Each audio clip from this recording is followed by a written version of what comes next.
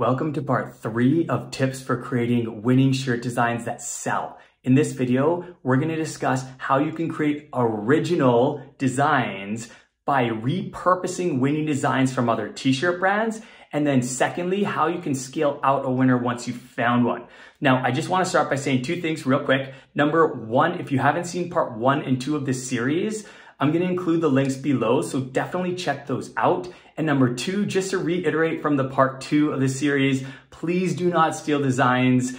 There are so many ways to create original winning designs by getting inspiration or repurposing existing winners from other t-shirt brands, but just outright stealing a design is just unethical and wrong. So with that out of the way, let's jump right in. Number 1, let's talk about how you can create original t-shirt designs by repurposing winning designs from other t-shirt brands. Now, what I want to get across here is that I want you to focus on the design elements, not just the design itself. So it's important to realize that there can be a number of factors that contribute to a winning design. In a lot of cases, the font style, the color, the design size, and the design placement all play a crucial role in that design. So what you can do is you can repurpose a winning design from another brand while maintaining the design elements.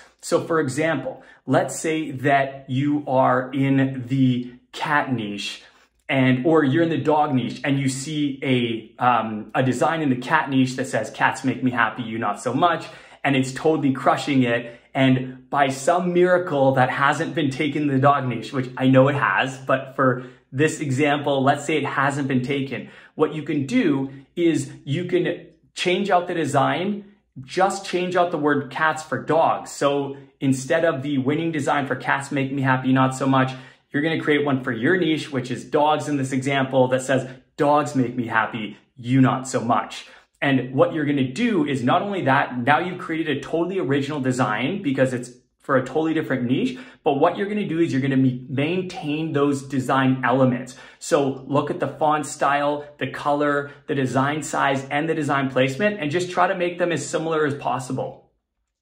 Number 2, let's talk about scaling out a winning design once you have found one. So let's say you do dogs make me happy, you not so much, and it completely starts crushing it for you. What you can do is you can actually scale this out even further. And what I mean by that is you can go a layer deeper with the design. So instead of just saying dogs in general, what you can do is you can get breed specific. You can say poodles make me happy, you not so much. Create a design that says pit bulls make me happy, you not so much. Pugs make me happy, you not so much. You can literally do this for every breed. And I'm telling you, the more relevant and specific the design is for the customer, the more likely they are to buy. So I hope you guys found this helpful. If so, please help me out by liking and commenting to help push the algorithm push this out to more t-shirt brand owners, and follow me for more t-shirt brand tips.